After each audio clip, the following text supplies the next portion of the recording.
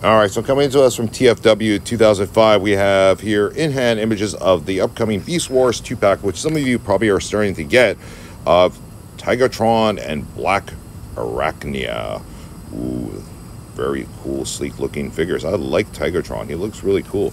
Basically, he is an alternate version of Cheetor, who's one of my favorite Beast Wars. Just an alternate version of him, obviously. He has a white tiger. Looking cool, man. That it looks fabulous.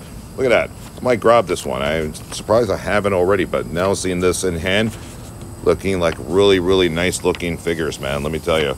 And there's Blackarachnia as well. Very interesting mold on her. Very cool. Be cool to see her on screen. I think she'd be a cool character if they do Transformers Rise of the Beasts Part 2. I think it'd be nice to see her. I mean, some other of the Beast Wars characters as well, but yeah, it's pretty cool, interesting 2-pack, that is for sure.